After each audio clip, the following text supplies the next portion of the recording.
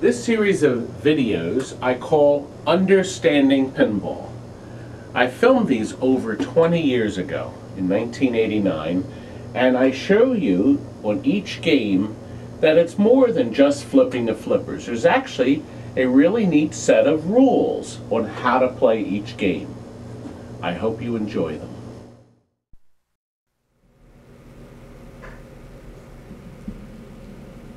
Stern's Galaxy was released in January of 1980. A 6-digit game, which Stern selected to introduce the relay that flashes all the general illumination lights. This was the first game to employ that, and other manufacturers followed suit later down the road. During advertising, the flashing happens also if you spell Galaxy. Once we start a game, up the shooter ramp to the top, where the metal wire form can swing your ball around, sometimes dropping into the hole. This hole is worth whatever the light happens to be on at the time. It does not advance from the hole. Your thumper bumper, which is worth 1,000 points, also will change the whole score, as will your one spinning target that's in the center of the playfield near the top. Once this goes up, it goes right back down again. It is a feature though that holds from ball to ball, so wherever your ball drains, that's where it'll start up again.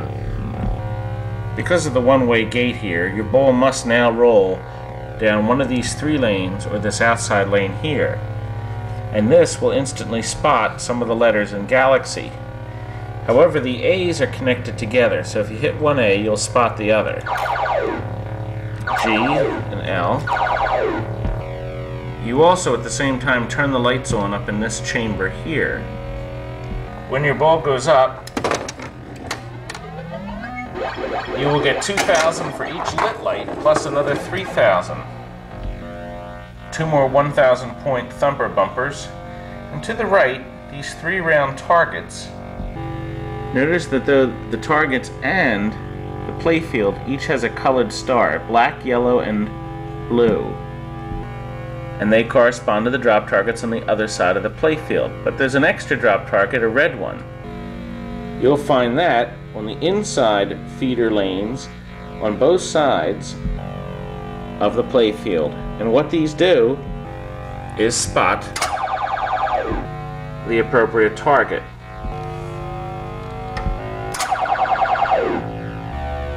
Stern had been the company that introduced these remote control targets on the game right before this Meteor. But you can of course hit the targets direct.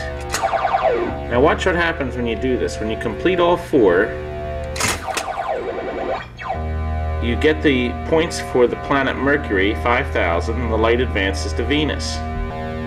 These lights go right across the playfield. And they're also connected with your bonus at the bottom.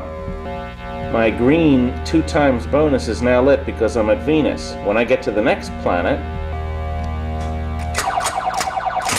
I'll get 10,000 points, and I'm up to Mars, and my 3 times bonus is lit.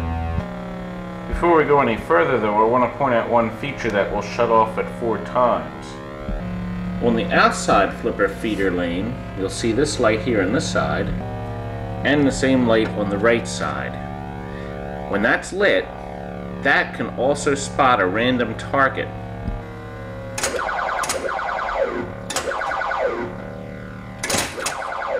Now that feature shuts itself off when you get up to 4 times, which happens at Saturn. So Jupiter, I still get a free ride. I'm going to hit that same target again.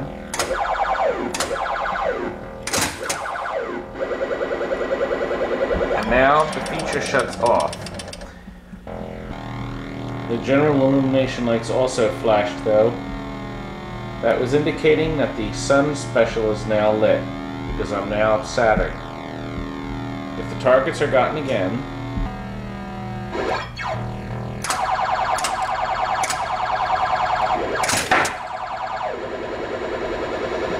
I'll now advance to Uranus.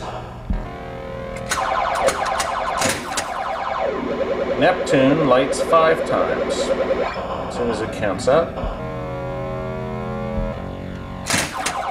Your last one is Pluto. However, if your ball should drain, when your ball comes back to the playfield, Uranus stays on and your special sun comes back on again in the center.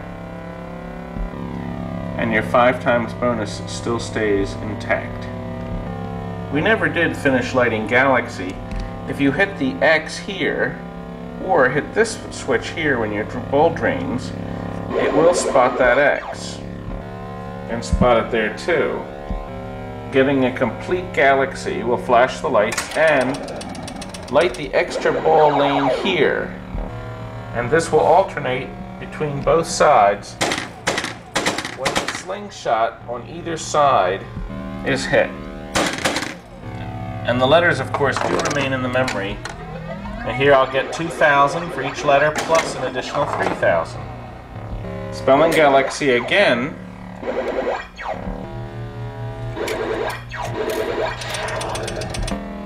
We'll light the special hole for the outside lane, which also alternate. Of course, you must roll through that lane, that special or extra ball. To show you 2 other small but important features, I'll need to start a new game. Your bonus always starts at 2,000 here. When that light's lit, or when you get the 10,000, 20,000, 30,000, or 40,000 lit with no odd numbers, the light in front of the spinner target comes on, making it worth 1,000 instead of 100, in addition to changing that whole score that we showed you earlier. And this light next to the pop bumper that changes the same whole score will come on if you complete the X and the Y. And that will always make any of these lanes worth 5,000 instead of 500. That light will stay on for the rest of the game. Already ahead with a nasty bit of cheating here. Galaxy has already been spelled once, and my extra ball lane is lit.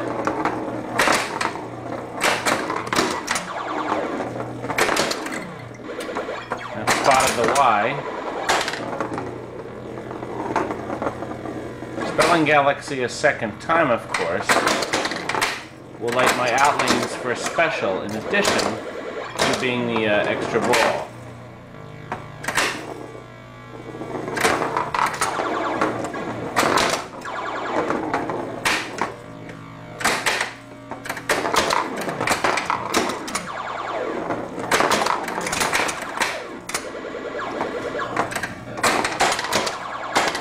Only on planet Mars, so my outside in lanes are still lit here, so I can still spot targets down. I did get the extra ball there. Lights flashing until the ball is shot. That's a great place to get stuck.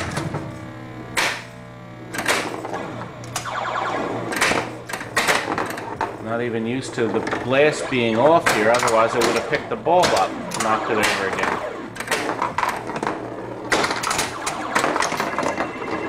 Having those slingshots on the playfield is very important to get the speed up on the ball.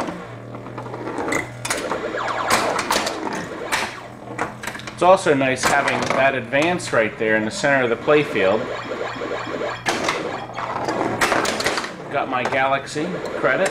10,000 because I went outside the lane here. And now to move on to my last ball.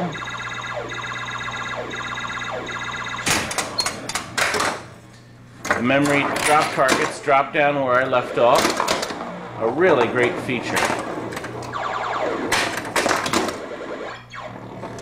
Innovative Stern electronics.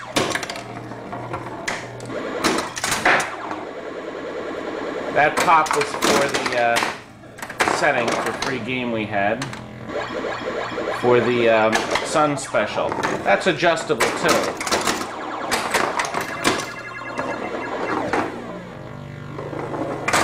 A lot of the features in this were adjustable, as in any pinball.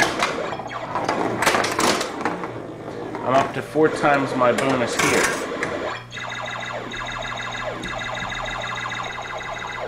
Galaxy certainly was an innovative game.